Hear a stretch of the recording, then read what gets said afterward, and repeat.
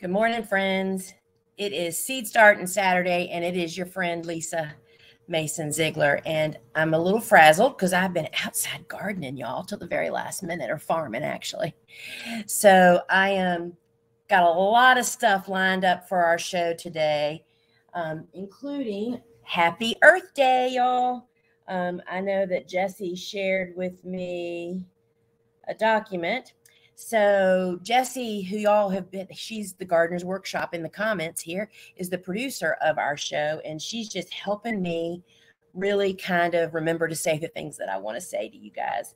And so I had totally blocked out Earth Day. So thank you, Jessie, and happy Earth Day to everybody. And of course, there is nothing more earth friendly than buying local, and that includes local flowers. And friends, I will tell you that this past week, y'all know that I'm in the middle of a photo shoot for the newest book, and y'all see all these flowers behind me. That is a third of what I see over here. It's unbelievable.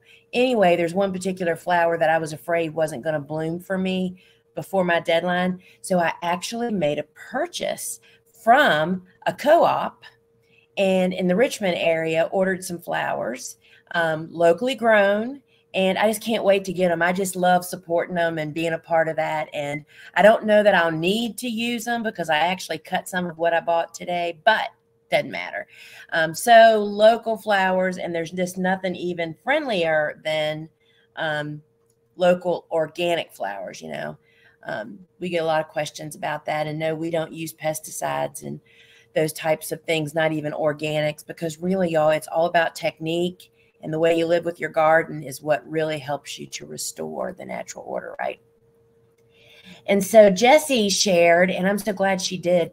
If you want to know more about the bigger flower industry, like globally, what happened? How did it go from being 80% grown in the United States to now 20% or less is grown in the United States? The rest of it is shipped in from distant lands. The book, and I read this book a long time ago, it's called Flower Confidential by Amy Stewart. And it is a great read. And in fact, it's been so long that I just may actually, once my deadlines are passed, y'all, I may actually reread it again because it follows flowers from where they are grown and through the system. And it's just very, very eye-opening. If you're a flower farmer, you've got to read it because it builds your level of expertise, right? And then I also want to say that my book, Vegetables Love Flowers, is all about how I farm and garden sustainably without pesticides and minimal fertilizers. So my book, and Jessie will put the links in there to those, and so you can find them afterwards. And, you know, if you want to watch the replay in YouTube, they're not in with the rest of the videos. I think there's actually a little tab that says live, and you can find all the lives there if you'd like to. And then last, we have two courses that are really about the local flower scene. Well, they're all about local flowers, right? But kind of target, and that is the no-till micro scale flower farm with Jonathan and Megan Lease. They farm on less than a half an acre, and they only sell flowers in the spring and early summer, y'all. And their method, their model for business is just so incredible. And so that's a great one to think about. And then also, of course, Ellen Frost's course about growing your business with local sourcing. And if you're a flower farmer, friends, you want your customers to connect with Ellen. She teaches them why and how to grow, to buy local, and how they market them. And anyway, it's enough said, right? But we have a ton of those types of resources over at thegardenersworkshop.com. So today I am going to do our sunflowers, but I'm going to do that last because you want to know what's really become apparent to me after how many years is this? This is my 25th year flower farming, but doing this with you guys like this started through the pandemic, right? This was my weekly gab with somebody besides myself and my dog, right? But, you know, I have learned that these jobs that I do on camera with you guys is keeping me accountable. I hope maybe it's doing it for you too, that you can sow your sunflowers or do whatever you need to do that you might otherwise push aside until Hey, and Chris is doing it. So, and my son's with you. So I almost didn't do this. So I'll tell you. So I've got a little deadline for, it's called an art log. The art log is where the images for a book project are logged and everybody has access to it. Your photographer, me, the editor, the art director at the book. I mean, there's a lot of people that look at this art log and it's like an Excel sheet, and I am not a good Excel sheet person. Anyway, I have a new little deadline to get that like as completed as possible for everybody. And I was supposed to do that this morning, but I ended up walking Tucker around the yard, around the farm, and decided that I was going to net, do some whole weeding, and I actually cut a few flowers because we have a big rainstorm, which we really need this afternoon. So I almost didn't prepare for this show like I ended up doing it because, y'all, I have all these tomato transplants that need to be bumped up. Bobo is too busy. We are so deep in cutting flowers now, planting flowers, and maintaining our beds that she doesn't have time to do this. So it was like me or nobody. So because of you guys, we will have tomatoes this year, and my neighbors will have tomato plants. I don't sell them. And so I thought I would start it off by showing you what we did last week. We did them last week, right? This is the tray that we bumped up last week. Let's see what the roots are looking like. They're just starting to come through. So these are the Cherokee purples, and they'll grow probably like 2 more weeks, which will be the perfect. Our nighttime temperatures, if you look at the 2-week forecast here, are still in the 50s at night. And yes, they'd survive, but they wouldn't be happy. And so why plant them? And so we're not. So these will continue to grow. And then today we are going to pot up the rest of my other varieties of tomatoes, as well as some peppers. But here's what I wanted to say, and this is, you can look forward till next week. And I don't know if I hadn't shared this with Jesse because it's just kind of developed this morning. As I was making all these 2-inch blocks to bump up my tomatoes and my peppers, I realized, oh my gosh, I need to share with you guys our new commercial soil blockers, the Swift blockers. We have those. And so the Swift blocker, which I'm going to be doing that next Saturday, you can go to our website anytime and watch the videos of me doing it on there and talking about what's great about them. But the really wonderful thing I realized this morning, I will not be bumping up tomatoes and peppers anymore because I'm going to be starting my tomatoes and peppers in the mini 75 Swift blocker, and because it's bigger than the small block, but not as big as the 2-inch block. So it, like, the peppers and the tomatoes can be started in that and grown completely through. And I think I've shown you in past shows, we started our ornamental peppers, the rooster peppers, which are, by the way, now available on our website and the app. While supplies last, those are the cut flower peppers that are awesome, right? And so that's what I started them in that block, the mini 75. That means there's 75 blocks that are made in one push, y'all. It is such a great come alongside my Ladbrokes because, frankly, so I would never, this is 60 big beefs. These would have been started, I would have started 75 of them in the big block, and they would have in the mini 75, and they wouldn't have had to be bumped up. But I am still going to be bumping probably on peppers because I don't need 75 of them, right? So they're coming alongside. And so next Saturday, that is my plan, to demonstrate the Swift blockers and show you how I'm using them and how they're kind of fitting in to my commercial operation. And we're just thrilled. They're made here in the United States. They're made in Michigan by a small family business. And we're kind of thrilled. We're kind of stoked about it. So out of the gate this morning, I am going to be potting up, bumping up some tomato plants. I did want to show you, like, for instance, I'd still be doing this with my Ladbroke blocker. This is the 2-inch blocker. Look, this one is literally just being born right there. These are cucumbers. And we started them in this, and they'll just grow on because I don't need 75 of them, or even 27, which is the other size.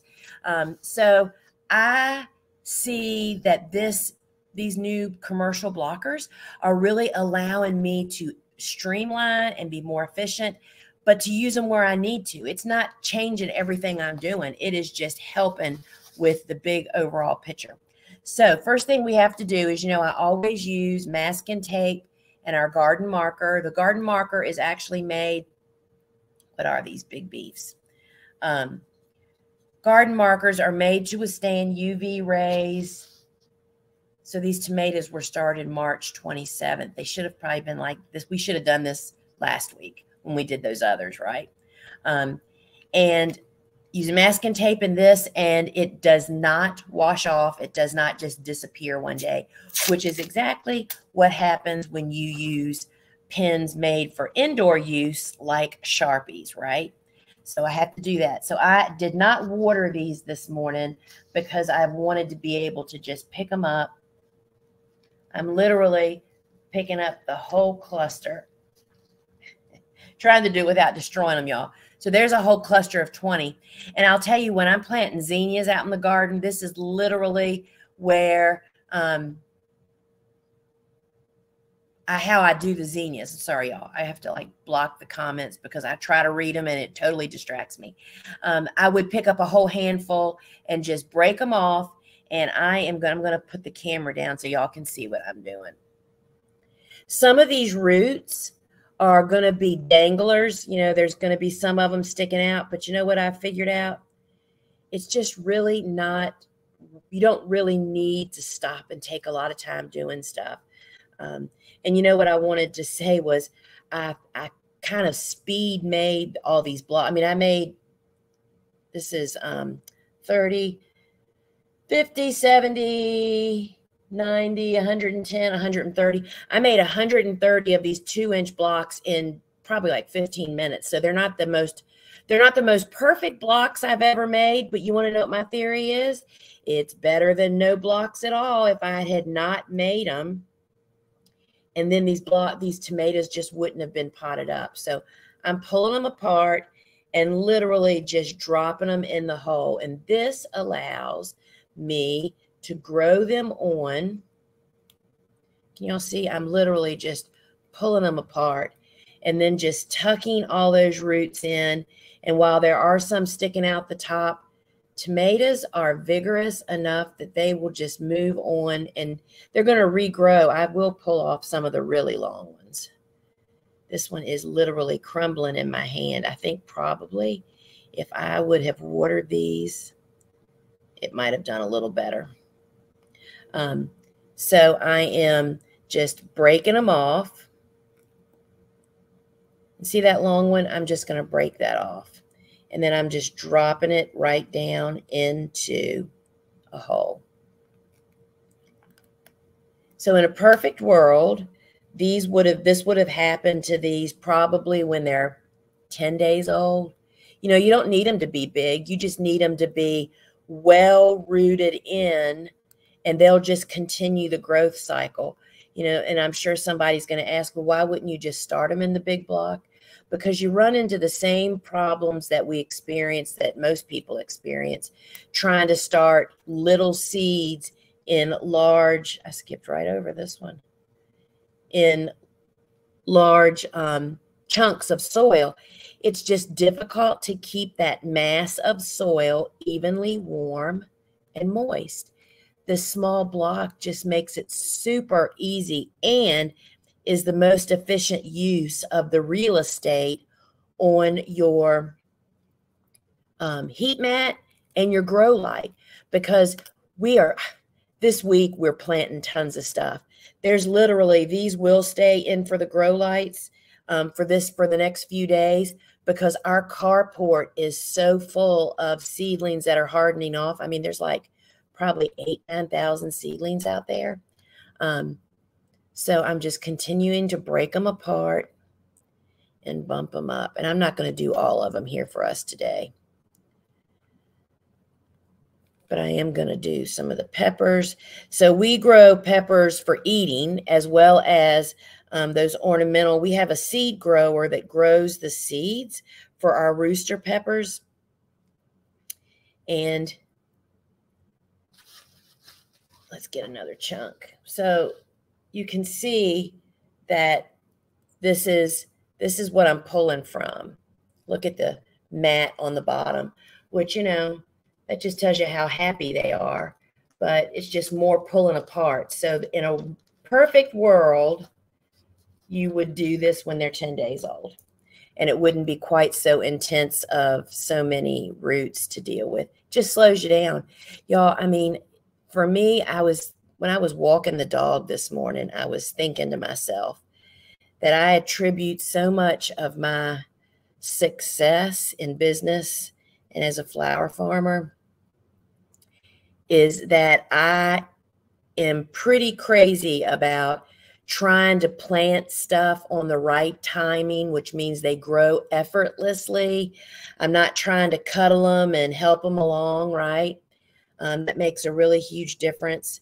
And what made me think of this is I am really struggling right now with, our focus for our flowers has changed in the last 2 years. It's gone from being a high production urban farmer to an educator, which means our gardens and our flowers are more for imaging and, making videos and courses and books and all such things, right? Well, that means that you have to leave the flowers in the garden longer, past when they should be cut, because it's better for photography. I mean, and you just don't know what a struggle it is for me. I have to walk away. The peonies on my farm right now are busting loose. We harvest those as flower farmers. Turn this so you can still see me. We harvest those. We're almost done with these, y'all. We harvest them in bud, which I will get some of them in bud so we can take photography indoors showing what they should look like, right? But in general, nobody, for the gorgeous pictures that we need for different applications, need lots of flowers. And it's just a struggle for me. Y'all, I have roots and dirt. Can y'all see that all over my computer? All right, so that quick, we bumped up all of these. So these are big beefs. This is my go-to tomato. We'll plant these again. We'll start them again in July. Wish I had somewhere to put these over here. Whew, perfect. All right, so I want to do one more tray, a smaller tray of the peppers. Which peppers are these? I want to do the jalapenos. The jalapenos, those are Stevie's favorites. And so I'm doing these. I'm just doing 16 of these. That's all the blocks that'll fit. These are our green trays that we love so very much. So I started 20 of these peppers, but not every one of them germinated. So first out, we got to do our name tag right, and then we're going to get to our sunflowers. And the other things that for local flowers, if you're a flower farmer, the Association of Specialty Cut Flower Growers and y'all, I can't find the end. There it is. Slow Flowers and the Association of Specialty Cut Flowers. And what are these called? These are Jedi. These are our seeds that the line of seeds that we actually sell, y'all. You can find them. I can never spell jalapeno. And these were started March 30th.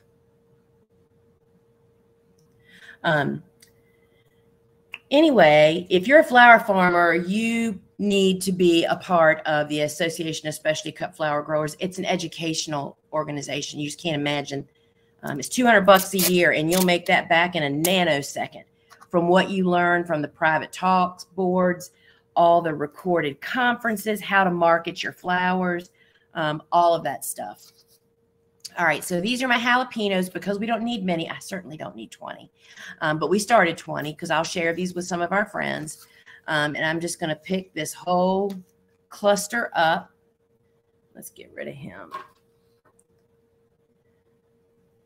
And then I'm just going to, these aren't quite as vigorous as tomatoes are. So there you go. So let me move you down so you can see what I'm doing. So I am literally just going to drop them into the hole. So the 2-inch blocker that I'm potting into had the insert. Sorry, y'all, I'm picking seeds off. Had the insert attachment installed on them. so that it makes the perfect hole in the top of the 2-inch, so that these guys just literally drop right in. And this is it, y'all. There is no additional anything that I do to these after I get off here. These will be put back under the grow lights until we make room out on the carport. It's still a little cool at night to leave these outside. And some of these just have the seeds still attached. And I'm just obviously picking the best transplant, since I would have 4 too many if they had all germinated. And pepper plants are pretty hardy. They're pretty easy to grow if you give them heat and full sun. They're pretty pest-free also, and very abundant. And Steve loves jalapeno peppers.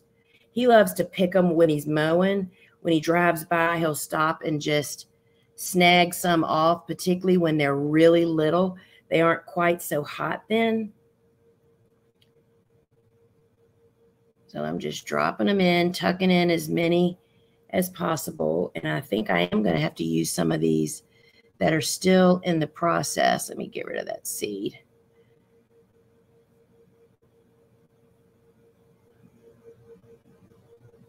So sometimes the seeds just hold on. You just pinch them off and they'll continue to develop.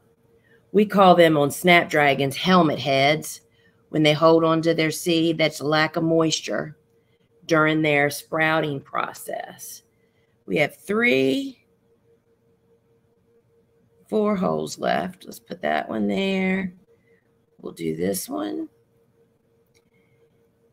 And I did an experiment this morning, y'all. I pinched half of my campanula and didn't pinch the other half. I can't wait to see how that goes. And there's the last one. And there you go. So there is a tray of peppers that will grow on probably for 2 to 3, maybe 2 weeks, to let them just get well established. And then they will go out into Steve's garden where he can drive by and nab them. So let's talk about sunflowers. We're doing our weekly sunflowers here. All right, y'all, I pounded so many steaks this morning. It was so good. And I need to replenish my steaks is what's really becoming obvious to me this morning when I was out there doing it. And so Cool Flowers, because we got that, I guess it was 3 or 4 weeks, like in early March, all of a sudden it was spring in Virginia. I mean, we were up at 60 and 70 degrees. My snaps got away from me. They did not get netted, which is what I wanted to talk to you about while I'm doing my sunflowers today. And so my snaps aren't netted, but a lot of the other stuff is just coming on. And so that's what I was doing here this morning. What is today? 4/22. So today I'm starting peach again. Gold Light. Yesterday on the Shop and Show inside our app, I gave away 6 of my favorite sunflowers. That's what made me bring peach back out, because peach really is, when I was looking at the picture, it really is one of my favorites. It's really beautiful. And bouquet mix. So again, I use masking tape and our pen to mark. I mean, the most important piece of information is the date, because when you start planting sunflowers every single week, it's amazing how 2 weeks that are a week apart can look so similar, and you get confused over which one should be planted next. Because the goal is we start a tray a week, we plant a tray a week. And then in turn, then once they start, you are cutting a tray a week, right? So what I wanted to say about netting, I see so much improper netting done online. And when netting is installed incorrectly, it is a death trap for wildlife and for people, because it's so easy to get caught in it. But when you can go to our website, I think there's a video actually on the product page. That netting should never have excess netting hanging off the edge. I see people letting the extra blocks hang off the edge that aren't in a stake. That has to be cut off. You cannot leave that there. You only have to have an employee break a leg once, and you would learn why you would never do that. But for me, more importantly, it's about wildlife. When wildlife, if they were to walk into the netting when it's nice and taut, they can pull their leg back out. But when it's loose, they cannot do that. Not to mention, it doesn't work on flowers when it's loose either. So this morning when I am the only person that installs net on this farm.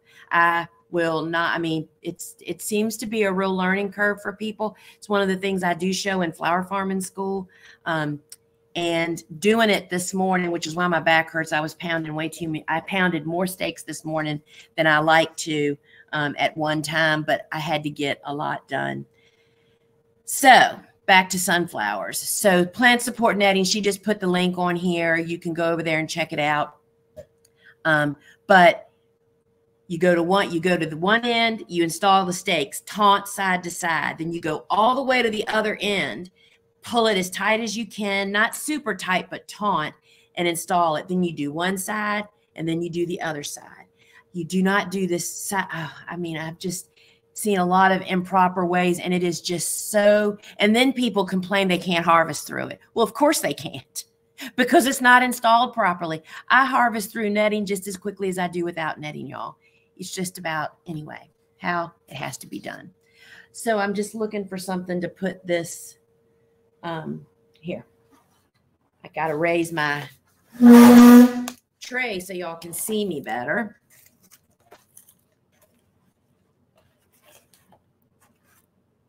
So we'll plant our sunflowers. So why are we planting sunflowers every week? Because sunflowers are a cash cow for flower farmers. If you plant them every week, if you grow them small, meaning a 3 to 4 inch size bloom, because you control the spacing with how you control the bloom size with the spacing. This tray is a 128 plug tray. It is full of 50% of any potting mix without chemicals and 50% finished compost. We buy it bagged. We mix a big bale of Pro Mix with a big bag of compost, mix it up in a big tub, and just have it so I can just fill up my trays as needed. I am just dropping one sunflower seed on the surface of every cell. And sunflowers sprout best when they're covered. They need darkness. And it also helps them to shed their hull when they snap open. And so I'm just putting one. And that is, we'll do more of the peach. We haven't started peach in a while, have we?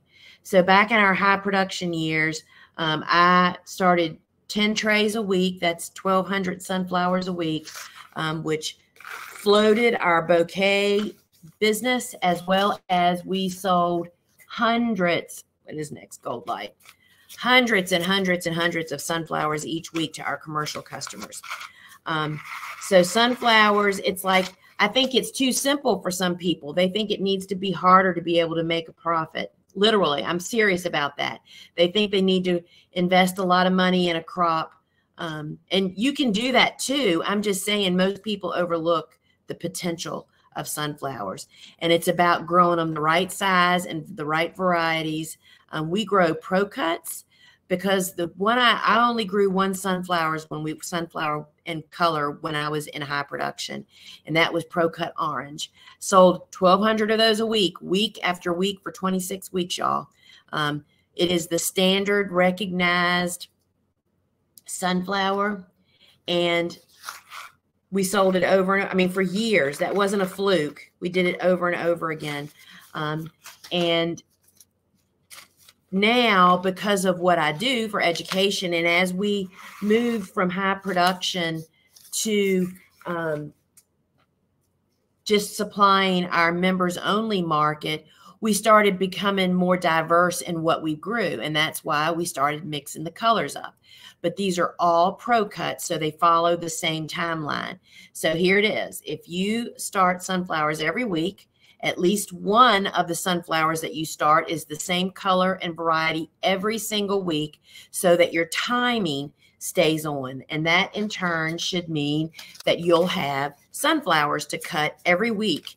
Once they get to their end of 55 to 60 days is what it takes for a pro cut. And so that means you'll have sunflowers to cut every week. And, you know, it's just that simple, y'all. And we did that, and it like just, I mean, I just can't tell you how it puffs up your standing orders, your bouquets. It makes it all so simple. So now we have these sunflowers on the surface. I just take my finger and push them down in here. This covers them.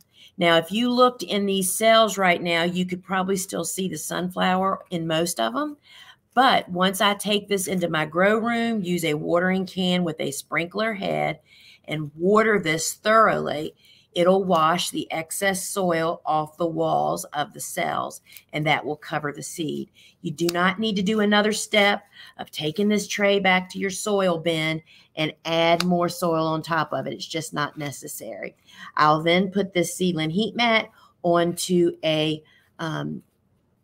this tray onto a seedling heat mat and wait and probably take about 3 to 5 days. And once 50% of these sunflowers start showing their necks, you know, that little neck comes up. Once you see that, that's considered sprouted. Once 50% of these do it, I'll take them off of the heat and either put them under grow lights or put them outside in full blasting sun if it's warm enough. If you want them to grow fast and it's still cool at night like it is here for us, you might as well leave them inside if you have grow room space, because it's warmer in my grow room and they'll grow faster. It kind of defeats the whole purpose, right? So we grow them until they're 2.5 to 3 weeks old. How I know 2 to 3 weeks is what I say to people. Our window is typically 2.5 weeks. When Bobo goes to pull the stem and the whole cell of soil just comes right out easily without you feeling like you're going to rip the stem from the roots, that's when they're ready to plant. And if you are having trouble getting a strong root system, you're not heating them up enough to get them to sprout and grow. That's where the heat mat just really, boom, just makes them start growing right away and have a vigorous root system. We then plant them out into the garden with a bed that has been prepared with the dry organic fertilizer, which I talked about that yesterday on the show, y'all. If you want to check that out, if you download, go to your app store, just search Gardener's Workshop, download our free app, and you can watch the replays. You can watch or bring up a video, and at the bottom, it'll say shop all. Hit that. It'll bring up all the products I talk about in that video that's about an hour long. And if you touch that product, it'll jump right to where that product is. Anyway, I talked about the fertilizer yesterday. And you can find that on our website so you can learn more about it. So 30-inch wide bed, because our bed maker makes them.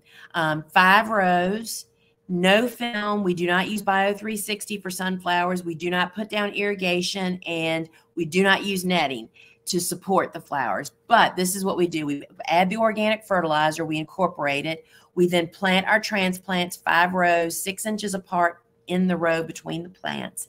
And then Bobo hand waters with a wand and a hose. Everybody gets an extreme drink. You know what I mean? Like we know every single, sorry on my nose, it's the soil making my nose itch. We know that each plant gets water, and then basically they're left on their own. But we get rain all the time here in Virginia, y'all. We get 52 inches a year. So if you're dry, you're going to need to water or do irrigation. I'm just telling you what I do here. We basically ignore them. We do not net them. Should they be netted? Yes. Here's another thing about netting. Netting is like a seat belt, or you might think about it like car insurance. You know, you probably don't need it most of the time, but when you need it, you need it. You know, I mean, the time that you don't have your seatbelt on when you run to your neighbor's house 2 blocks away and you have a car accident and you don't have a seatbelt on, I mean, it's devastating. But how easy would it have been to have just put your seatbelt on? That's what netting is to me. And it's like when you need it, because when I don't net, you have a calculated risk when rain comes. And I am willing to take that risk with sunflowers. During those years of planting 1,200 a week for 26 weeks, we could not possibly net all those sunflowers. There was not enough people on this farm.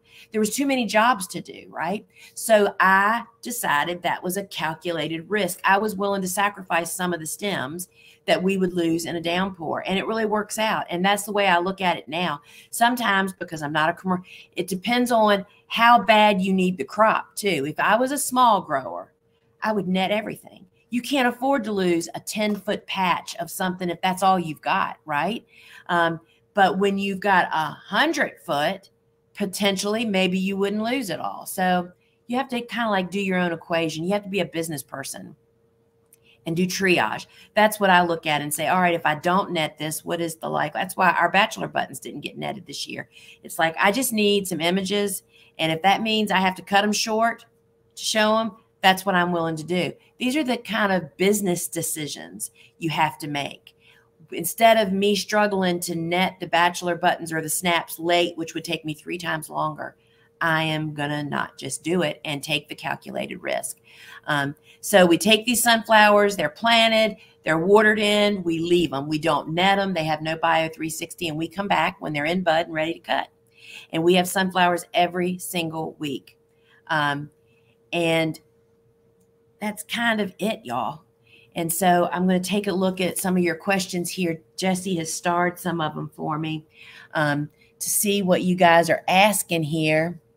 So Kathy's Patch says, what should I do with the aphids?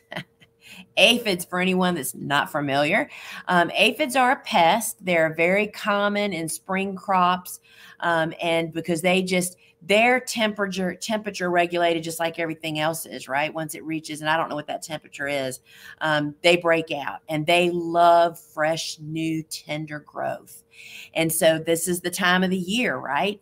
And those crops that tend to have a lot of fresh, tender growth, or the qualities of that tender growth, and I do believe, I could be wrong about this, but it has something to do with the sugars, they're really attracted to that. And there's some plants that have higher sugars than others. Like, for instance, Asclepias, which I don't grow as a commercial cut flower, common milkweed. I mean, you don't even try to get rid of it. Aphids are okay. I mean, the good bugs come in and eat them. They got to have somebody to eat. But there's a lot of aphids present. And if you don't know what they look like, they can be all different colors. Just do a search and look at the images. But we really depend on our beneficial community coming in and taking care of that. But if we have an outbreak of aphids, we use what works really, really well, and we've all got it, and it's not a pesticide. It's called water. You know, if you get your hose with a jet control on it, so you can just kind of hold the water and jet, and I just rub the stems like this, and you're not getting every single one off. You're knocking the numbers down while you're waiting for the beneficial insects to come in. Of course, you have to not be using pesticides in your garden, because you're probably killing the good stuff too, right? So that was a great question, Kathy. So that's what I do. We either leave them and allow and wait for, it's not just ladybugs. There are so many soldier beetles. There are so many beneficial insects that eat soft-bodied pests like aphids. But teenager, and I will say this, y'all, I'm sorry. When I get soil on my hands and touch my face, aphids, I forgot I totally lost my train of thought. But aphids, ladybugs. If you don't know what a juvenile ladybug looks like, it does not look anything like an adult ladybug. That's your homework. I want to hear next week how many people went and looked that up and were surprised. A juvenile ladybug that looks nothing like, it's before they get their shell, eats more aphids than an adult ladybug does. But I can promise you 99% of them get squashed or killed and sprayed in gardens because they look like a little crocodile. They look like some bad little bug.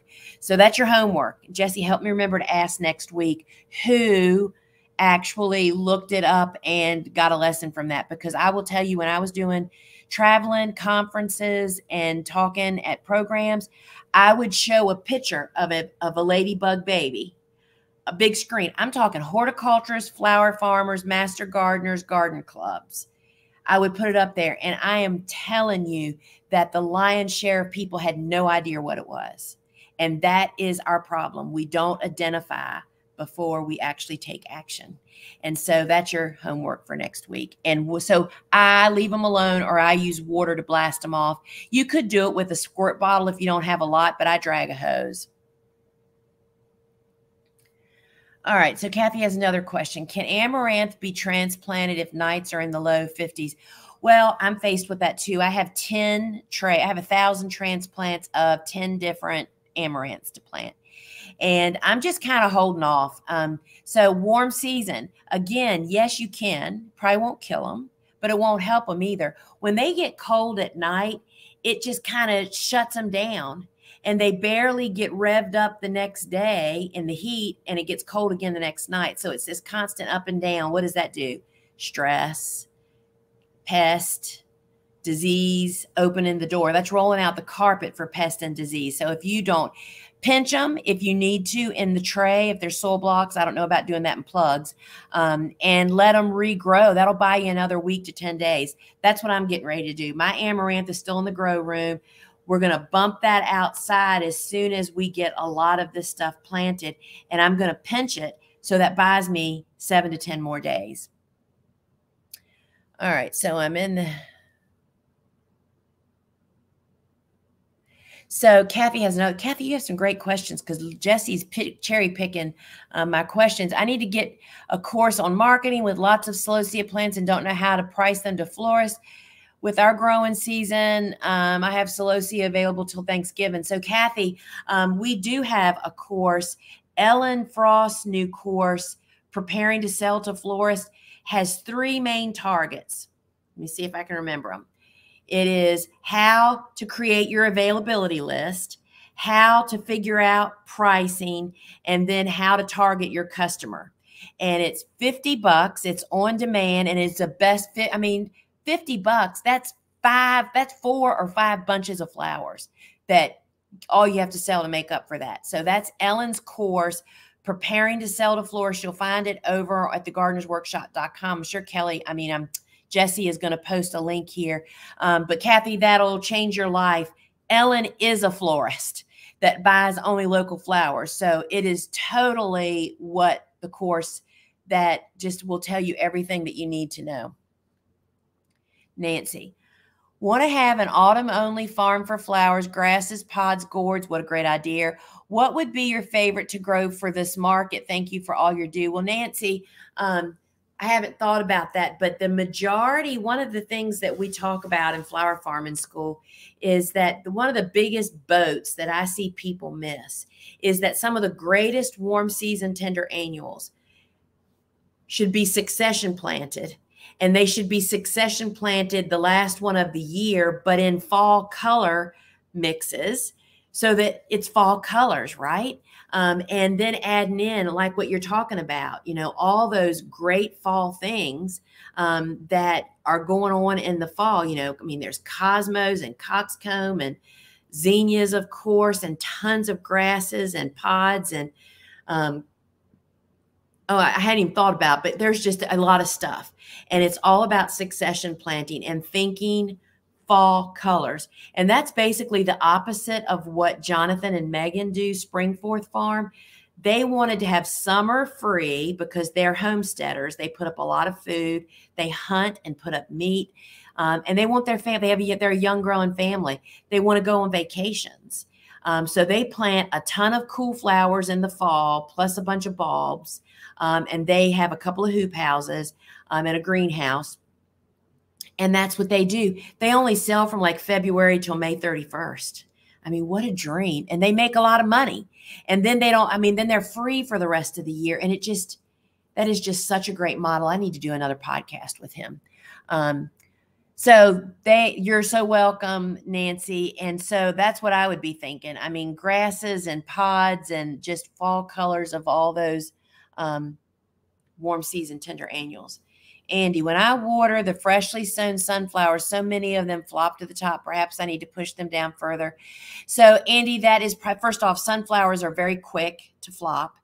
If they are not getting 16 hours of light and bright light, they really are quick to do that. That's one of the reasons that I leave them inside under the grow lights as long as I can till I get them outside. So let's just say I took them off the heat and popped them right outside. The days still aren't 16 hours of light. I mean, we're getting there, but it's not quite there yet, but it's still cool outside. So that slows the growth down, but yet the light's not bright. That really makes them get rangy. So if you can, my suggestion would be to leave them under grow lights, which just means brighter, longer light. And that'll keep them from getting floppy. I have some outside. So I'm really careful. I try to not lay them down. And if I do lay them down, make them lay one way so they can come back up and not be so tangly. That was a great question. So Roebuck Mountain Hill asks Mountain Farm, how do you rotate your crops every year? So my book, Vegetables Love Flowers, really talks about this because I'm all by the virtue of the way that I succession plant, that rotates my crops. I have no big plan except my succession plan. And that's one of the main subject matters, the underlying kind of subject in Vegetables Love Flowers. It actually has diagrams in the back that shows beds going through a season, a year of seasons. And my new book will do that too, by the way, y'all. And because it's the hardest thing for people to understand. We make it so dadgum complicated. So I basically plant in blocks of beds. I break up my garden either, let's just say for easy for thinking, 3 blocks. So if I had an acre, I'd have, or let's just say I had 30 beds, 100 feet long. I would have 10 beds in each block. 1 block would be my cool flowers. They get planted with fall stuff in very early spring. 10 beds all together. Makes it so much easier when you just keep them together. The next block of 10 beds is my first my first spring planting, the first warm season stuff, right? And that one would also include my first successions of sunflowers. This third set of 10 beds is my second succession of warm season stuff. And by the time I get, so this is planted, right after my frost date, then this is planted about 4 to 6 weeks later. Then by the time I want to plant my third succession and even more sunflowers, right? They're constantly being planted. The cool flowers are pretty much done, and we have started pulling them out and we start plugging them in. And by virtue of that, really the whole system is based on where my cool flowers are. I already know where my cool flowers are going to go this fall, because that dictates where I plant things all this year. And by virtue of moving cool flowers throughout my farm, that kind of keeps me into rotation, as well as because we do like to do a lot of leaf mulching for my cool flowers. That adds leaf matter to all my different spaces of my garden on a succession plan. So cool flowers kind of dictates that. And Vegetables Love Flowers, that book, really kind of explains more of how I do that. And this will be my last question. It's getting time here, y'all. So Brittany asks, what do you use for mulch on beds that you don't use Bio 360? First off, I want to say this is a great question. I just did some whole weeding this morning. So 3 years ago, we started experimenting with no-till. And so I have a no-till area on my farm, but I have been a conventional method farmer for all these years, meaning not pesticides and synthetic fertilizers, but I tilled. And I have a tractor now. At first 10 years, I had no tractor. Took me a couple more years to get a tractor with a tiller and a bed maker on it. Changed my life and quadrupled our gross. But anyway, that no-till area on our farm has really given us opportunity to really experiment with different mulches.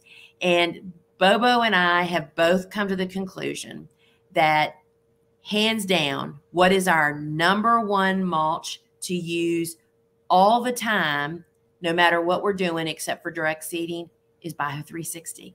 And let me tell you what we've been experiencing. So I've used everything. I've used shredded bark, shredded leaves, straw, any organic matter that's, that we can get our hands on, right? to get the weed suppression that Bio360 gives, because it covers the entire bed, and then you just poke a little hole with your finger or a screwdriver to plant your transplant, right? And that means the rest of the bed is not getting sunlight. So those annual weeds are not sprouting. To achieve that same type of weed control with organic mulch, it has to be fairly deep. And so Jenny Love and I was on the no-till flowers. And Jenny, it was I forget what, I don't know if she numbers her sessions, but it talks about seed starting. And she said on there that the biggest misconception about no-till, which she fell victim to, which I fell victim to, is that people like to say, oh, your weeds are so much less. Well, friends, it takes like 5 years or more to get to that level. You have got some massive weed suppressing, weed removing to do to get there. And so it is very labor intensive. I could have never achieved the volume of flowers. I mean, we produced here from my small farm. My whole property is 2 3/4 acres. My garden was never bigger than 1.5 acres, and we produced 10 to 15,000 stems of flowers a week in season for production. And I could have never done it with no-till. There's just too much labor involved. And I know that, I mean, if I was starting today, starting out small and building slowly, that might be a reality. But that's not, I mean, and I also listened to the soil gal, Ellen, and I'm sorry, I don't remember her last name. She's a big vegetable farmer, and she said you cannot do volume and do no-till. I mean, when I talk volume, I mean volume, like we did, because we wanted to create a high gross, right?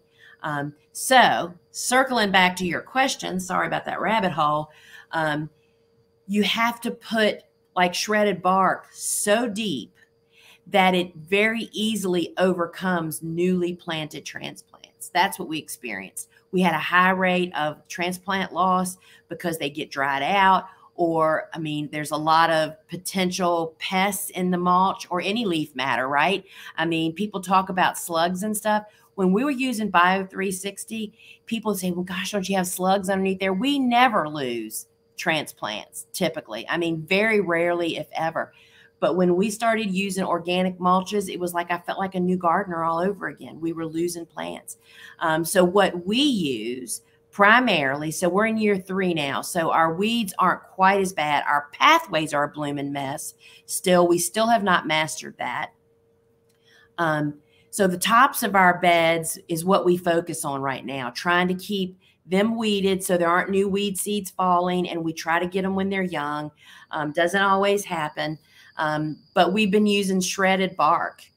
Straw has to be really deep, and you can't find straw that's organic. And the risk of buying non-organic straw is that it's got a systemic herbicide in it that will kill your whole garden, which is a reality. And if you want to learn more about that, our good friend Joe Lample of Growing a Greener World on PBS, on his website, growingagreenerworld.com, his blog, just search probably manure, and he brought it in manure, which is cows that had eaten straw that had systemic herbicide sprayed on it, and it was still in their manure, and it contaminated his entire garden. Anyway, so we don't use straw. Shredded leaves would be a great one, but who's got time to shred leaves? Can't use whole leaves. They'll mat and take young seedlings out.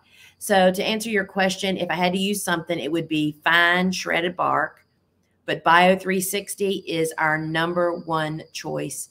And now that we went through last year because of the book, and I was so overwhelmed, we didn't get beds made with the bed maker, and then it got too wet. We couldn't make them, so we had to make them by hand. So we said, oh, we'll just use, mulch isn't so bad. Oh my gosh. Bobo and I are looking at each other and just shaking our head. I am 100% a Bio360. If you don't know what that is, you can find it on our website. We sell it in 50-foot pieces. And so it is biodegradable to corn byproduct, and it's totally and completely awesome. So if I can't use that, then we use shredded bark. So I'm going to answer this since Jesse put it over here, I'll answer it. Tom asks, I know that you like 30-inch wide beds. I'll tell you more about why I love them. I'm loving them even more after netting today. But how much space do you recommend between to pick the flowers? I'm getting my beds ready. How much space between the beds, I guess, is what you're asking. Totally depends on what you're doing, Tom. If you are got a bottom line and you're a farmer trying to make it, I will just say this. There is no money growing in the pathways. Mimo Davis and I are kind of famous for saying that. I mean, it's like if you are a commercial farm, wide pathways are lost revenue, as well as when they're wide, then they grow more stuff, which requires more labor to maintain them. So when I was in high production, I had 18 to 24-inch wide pathways. We don't carry buckets down pathways. We walk out to where the trailers are. Not only does that give our backs a break, but it's just more efficient for us. And so 18 to 24 inches for a commercial, but my bed maker makes us have them 24 to 30 inches. But if you're having a garden where it's a pleasure garden, I would make them 36 inches and plan on maintaining them with mowing them or whatever you actually do. And I'll tell you another reason I love 30-inch wide beds. This morning, it became really obvious as I was netting with some old, we use netting from year to year, y'all. If you use netting properly, cut properly, and then remove it as soon as you're supposed to, it is not a tangled mess, so you can reuse it. I was reusing some really old netting that had been rolled up and stored properly, and it all had had too many holes, and I had to cut the edges off of all of them. I went to narrower beds even before I got my tractor because the back-breaking job of harvesting is the #1 job on our farm. That's what takes the most time. And when you have to reach further and deeper into a bed to get down to where you're supposed to make the cut, that is what really takes your back out. Having narrower beds really cuts how much you're reaching. Oh my gosh, I saw somebody the other day in a hoop house. I'm telling you, their bed was probably 5 feet wide. They were young. And I thought, oh my gosh. You want to, and see, those are the kind of things that people do that make them not flower farm for very long because it kills them to harvest. So the narrow their beds, it's easier on harvesting. And so when I net a 30-inch wide bed, that's typically that would be 5 squares of netting because a square is 6 inches, but I only use 4 squares because that's another little tweak of harvesting is I don't want to have to be reaching in and having netting in my way. I want to be able to reach the center really easy. So I basically use narrower netting than the bed is by just a smidgen. And yeah, there's a few stems on the edges that you might lose, but maybe not.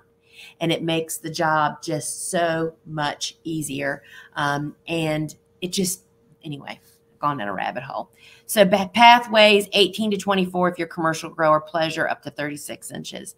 Thank you guys so much for joining me. And Jesse has some announcements I need to make. So I am doing the Q&A next week on Ask a Flower Farmer at 12:30 Eastern time on Instagram. You know, we have some of my different flower farming friends come in and take a session for us, and they will, I will be on that seat on Wednesday. So see you 12:30. And then next Friday, if you haven't been joining me for the shop and show, this is a great one to join. It's for Mother's Day. Y'all, first off, let me just show you this before I forget. I got flowers everywhere in here, y'all. I have so many flowers, and it's going to be the same this coming Friday. So we're having a Mother's Day special show inside the shopping app. So get the app and join me at 12 noon on Friday. And the app, you can actually watch it from Facebook, but the experience is so much better, and you have so many more features to interact with when you're there.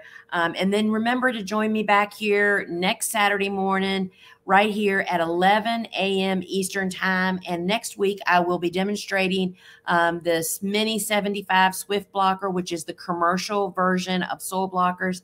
And friends, remember, pick up those books. I mean, I'm going to dig out my Amy Stewart. You know, it's really cool because we both are book authors. She and I are in the same association, the garden communicators. And I have met her at conferences and, you know, had a beverage with her. And she's a pretty interesting person. She's written some great books. Wicked Plants is another great one she wrote. But Flower Confidential and Vegetables Love Flowers are all about sustainable succession planting and getting the big story on what the flower world is all about. All right, friends, until we meet again, ciao.